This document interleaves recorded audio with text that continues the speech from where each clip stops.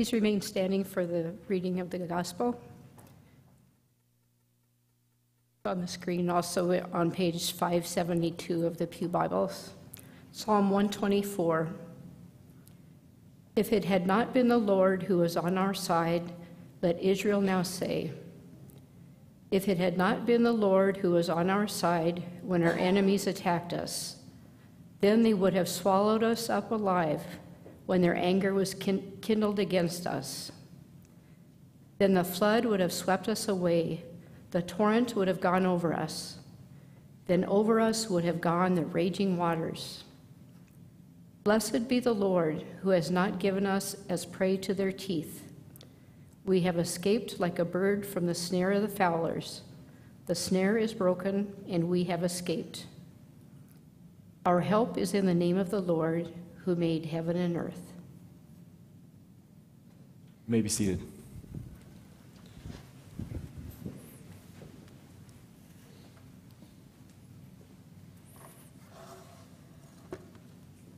Will you please join me in prayer? Our Father in heaven, we thank you for this sacred hour that you've created for us in this sacred space with this sacred people. And we thank you for your sacred word that was proclaimed here and now. Father, may the meditations of our hearts and the words of my mouth be perfect and pleasing to you, O God, our rock and our Redeemer. Amen.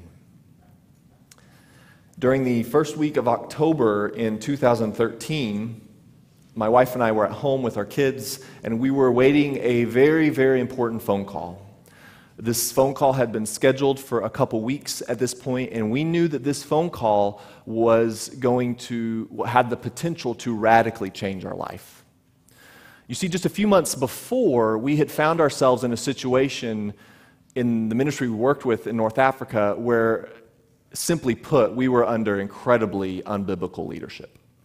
It was leadership that wasn't the sort of situation our family needed to be under. It wasn't the sort of leadership that I wanted to serve under. It wasn't the sort of leadership that Shannon wanted to serve under. It wasn't the sort of leadership we wanted our kids to look at and experience for themselves.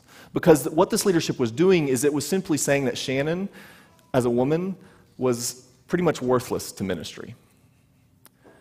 And Shannon and I don't believe that at all.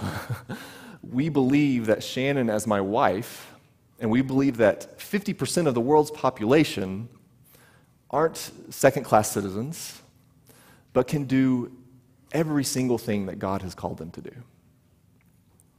And the way that this particular person practiced out this belief, it was grotesque, and it was humiliating to my wife, and it was not the sort of thing that was going to produce any fruitful ministry. So we had a choice to make. We could either choose to remain under this individual's leadership, or we could choose to resign from this particular team and run the risk of having to come home because there might not be another ministry team in North Africa that we could serve among.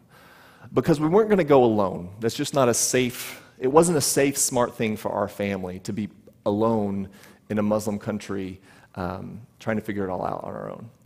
We were just not in a position to do that. So we had made the choice to resign from this team, and we were hoping and we were praying that the Lord would provide another way for us to serve in North Africa, in the land that we loved and among the people that we loved. The phone rang, and I picked it up, and I answered it, and I knew immediately from the sound of this guy's voice that this was our area leader at the time, and he had no other option for us. He couldn't find a team for us to serve among, and so the answer was no. No, you're not going back to Africa at this time. And the tears ran down my face, and Shannon immediately knew the answer. And the bottom line was that our dream had been lost. All that we had worked for a decade, literally a decade, had been gone, just like that. And we were completely clueless as to what the next day would hold for us. Completely clueless. And I realize, as I can't feel too sorry for myself, because I realize that we all go through moments like this in life. We all go through moments like this where we feel like we've just been punched in the gut, and we fall to our knees, We feel like the world is crashing down all around us. We have absolutely nowhere to hide. We don't have that dad catching us when we're riding the bike. We're going to fall, we're going to crash and burn. We're at the end of our rope. But the great thing about Scripture, the great thing about this book up here, the book that we're learning from today, is that it's full of people who are at the end of their ropes. It's full of people whose worlds are just crashing down all around them. We like to look at the Bible and we like to think that it's full of these heroes that we should place on a pedestal, when in reality, that's pretty far from the truth. There's some pretty messed up people in that book. I mean, you talk about the best soap operas you could ever even imagine. They're in this book. There are some really, really messed up situations, some people that make some awful, awful decisions. Some people that feel like that the world is just crashing down all around them and they have nowhere to hide. And one such person that we often place on a pedestal that, sometimes we need to bring him back down and see the person he truly is King David. Yes, Scripture is clear that he is a man after God's own heart, but he's also human, just like you and I. He went through some very, very hard times. One particular time is at the beginning of his reign as king. He had just ascended to the throne. He had just, Saul, his predecessor, and the guy he was competing against, had just died. And so David was finally the true king over all of Israel. And this was a very difficult time for him, a very difficult time, for many reasons, one of which is the Philistines, the enemies of anybody who lived in that region, not just Israel, but the enemies of anybody in that area. The Philistines, they had heard of this new king, and they said, okay, we got to attack. Now's our time. Now's our time. So in 2 Samuel 5:17, we see this. When the Philistines heard that David had been anointed king over Israel, all the Philistines went up in search of him. All the Philistines. Now, the writer of 2 Samuel could have said 10,000, he could have said 20,000, he could have said 30, 40, 50, he could have said 500,000 Philistines, but no, he said all. All the Philistines. And this simple word is used to imply one thing, that it was David against the world. That's the picture that the writer of 2 Samuel is wanting to get across, that this was a big fight and that all the odds were stacked against David. We see at the end of this verse that David, when confronted with the truth, when realizing that all the Philistines were coming to attack, in 2 Samuel 5:17, we see that David goes down to the stronghold. He hides. He seeks safety. He's at a loss for what to do next. This new kingdom that he has just acquired, it's being threatened, and it's sure to fall apart. This is the context of Psalm 124, what we heard read today. This is why that psalm was written. David being confronted with assured destruction. And it's why he's able to write such a stirring psalm, because he knows what it's like to have nowhere to turn. He's been there. He knows what it's like to be crouching, hiding in fear, and know that you're going to lose, but to be delivered from it. In 2 Samuel 5:19, God tells David, I will certainly give the Philistines into your hand. I will certainly give the Philistines into your hand. And just like that, David is sent off with his army, and every single Philistine is defeated. And God has delivered the people of Israel.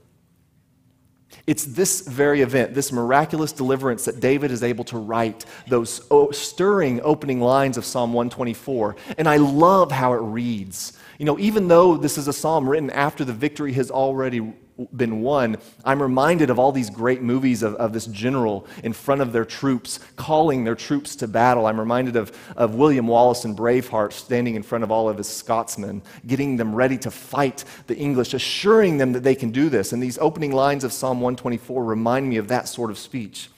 If it had not been the Lord who was on our side. And then he repeats it, let the people now say, if it had not been the Lord who was on our side. This is a psalm of celebration. This is a praise to God for the Lord's complete and total protection over his people. a people that were threatened by assured destructions at the hand of the Philistines. At this time, Israel was an incredibly vulnerable people, and the Philistines knew this. David knew this. They had just gone through essentially a civil war between the supporters of David and the supporters of Saul. They were weak politically. They were weak militarily. They weren't unified. They weren't one unified nation. They were incredibly vulnerable, and the Philistines knew this, and David knew this. David knew that they could lose just like that. And this psalm is quite clear on what the implications would have been had God not provided. Israel would have been swallowed up alive, it says in verse 3. The flood of Philistines would have swept them away in verse 4. And continuing on, the raging waters of their enemies would have completely overwhelmed them. Destruction was a sure thing.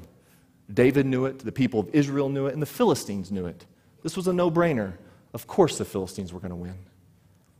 There would have been total and complete destruction. Not a single remnant of Israel would have been spared. The people of Israel would have been lost to history had it not been for the Lord who was on their side. Shannon and I felt utterly and completely defeated when we received that phone call. There was nowhere else for us to turn to. There was nothing else for us to do. It's not that we knew that defeat was coming. It had already happened. We were done. We were lost. The odds were stacked against us, and there were nowhere else for us to turn to. We felt fear. We felt sadness. We felt defeat. But praise God that the world doesn't revolve around our feelings or our fears or our trepidations. Praise God that our all too often insecurities and lack of faith are completely undone. All of our lack of faith, all of our fear is completely undone because of God's faithfulness.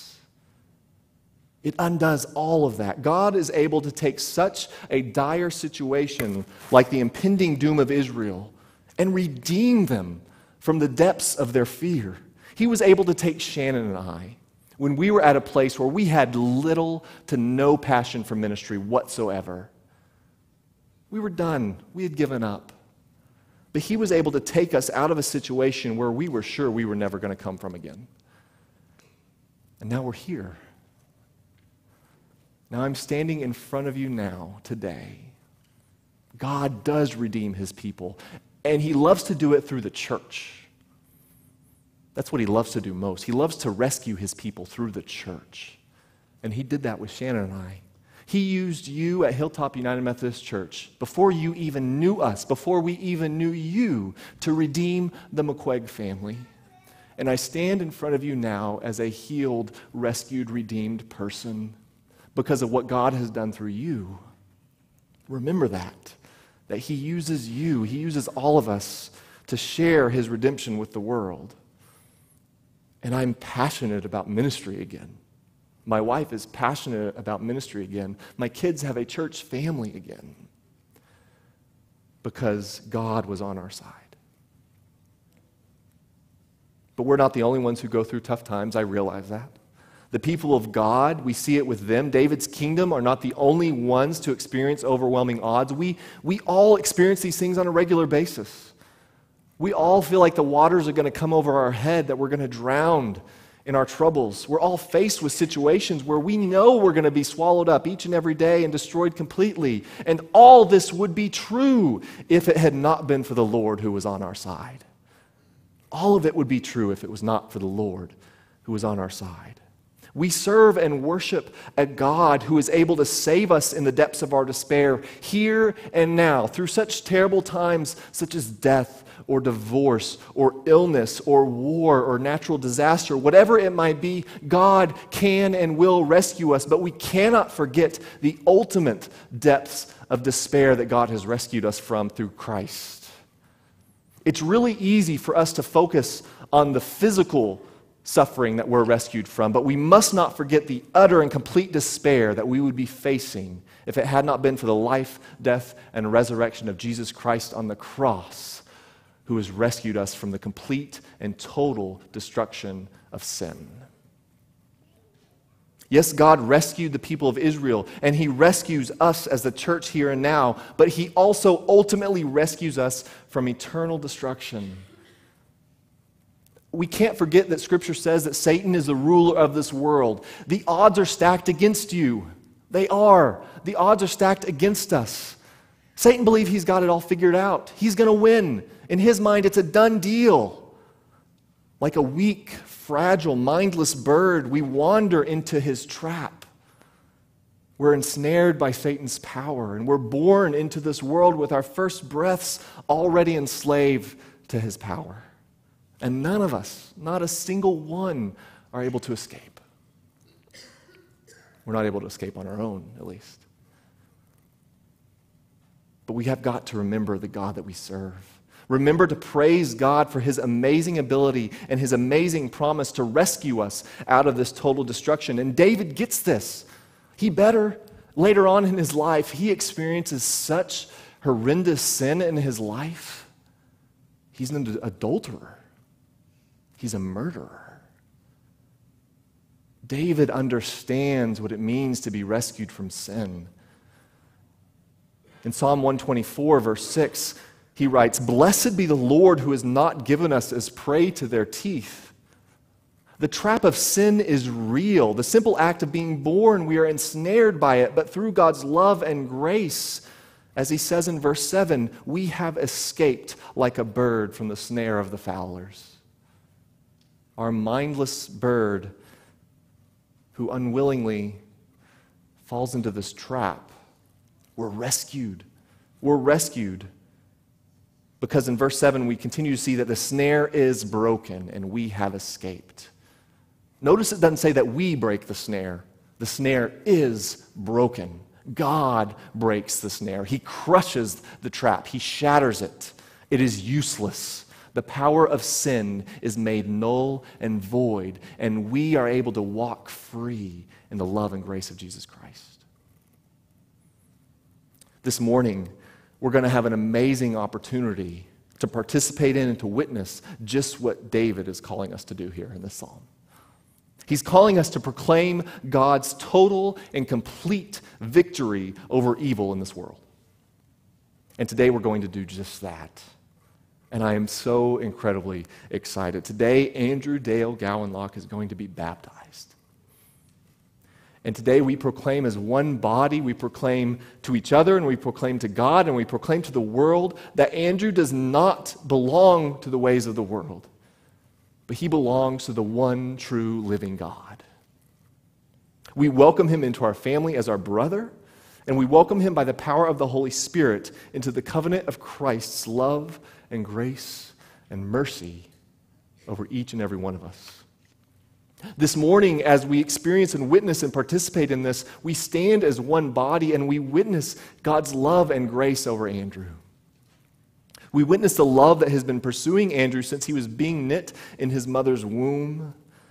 And it will be a love that we promise as one body to journey with him in and to perfect him in his love. No longer will the waters of sin and death and destruction swallow him whole, but rather the sweet, sweet waters of baptism offer a promise to him, a promise to Andrew and to all of us as a community of the church, a community of God, a promise that God is for him and not against him. A promise that God is for each and every one of us. As we see this baptism, we must remember our own and remember that God is for us and not against us. Yes, suffering and death and destruction, they're a sure thing in this world. It's going to keep happening. We're going to experience it. We're going to suffer from it. We will continue to see it all around us until the day that Christ returns with the kingdom of heaven following with him. But until that day, we have faith, we have hope, and we have assurance in his protection. There was a man named Horatio Spafford who lived in Chicago in the mid-1800s. He had 4 daughters and a wife, and he was a wealthy lawyer and property investor in Chicago. And he lost pretty much everything he owned in the Great Chicago Fire. Almost all of his investments were lost, and he decided to move his family to Europe after they had lost almost everything, to try to go to Europe and start over. So his wife and 4 daughters got on a boat, and they crossed the Atlantic while Horatio stayed in Chicago to tie up some loose ends. He was going to join them later. And on their way across the Atlantic, the ship crashed into another vessel and it sank, killing 226 people on board, including all 4 of Horatio's daughters. 11-year-old Tanetta, 9-year-old Elizabeth, 5-year-old Margaret, and 2-year-old Anna. Horatio had obviously heard of this crash on the news, and he was waiting to receive word from his wife, and his wife telegrammed him back home with just 2 words: saved alone. When it was time for Horatio to cross the Atlantic to join his wife on the other side of the world, they passed by the exact area where the ship went down, where all 4 of his daughters perished. And the Holy Spirit moved in his heart. He pulled out a piece of paper and a pen and wrote down one of the most beautiful hymns in the Christian world, and we sang it here today. When peace like a river attendeth my way, when sorrows like sea billows roll, whatever my lot, thou hast taught me to say, it is well with my soul. You see, Horatio knew, just like David knew thousands of years ago before him, that God is on his side. That no matter the depths of despair we might find ourselves in, no matter how drastic the odds, no matter how deep the pit, we can proclaim with faith that it is well with our souls. And Horatio knew this because he had already experienced the total and complete salvation from the ultimate evil in this world. He had experienced salvation from sin through Christ the Lord. And he continues to write, my sin, oh, the bliss of this glorious thought, my sin, not in part, but the whole, is nailed to his cross, and I bear it no more. Praise the Lord, oh my soul. David cries out one last time in verse 8 of this psalm, that our help is in the name of the Lord who made heaven and earth. And we proclaim this truth to each other each time we gather as a body of Christ here at Hilltop United Methodist Church. We proclaim this truth today as the Holy Spirit baptizes little Andrew. And the truth we proclaim is this: simply put, if it had not been the Lord who was on our side, let the people of God now say, if it had not been the Lord who was on our side. Amen.